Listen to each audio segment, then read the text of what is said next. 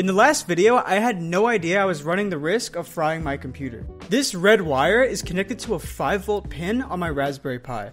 The current of the circuit flows through an FSR or force-sensitive resistor, and then through this blue wire, which is connected to a GPIO pin.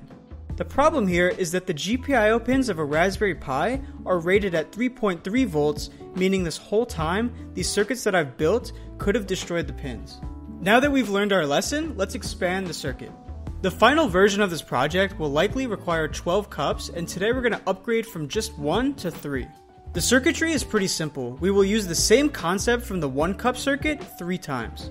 Each segment has a wire connected to the power supply, which is now 3.3 volts instead of 5.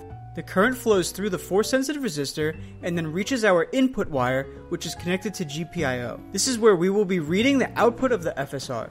After the input wire, the current will flow through a 10 kilo ohm resistor and then to ground.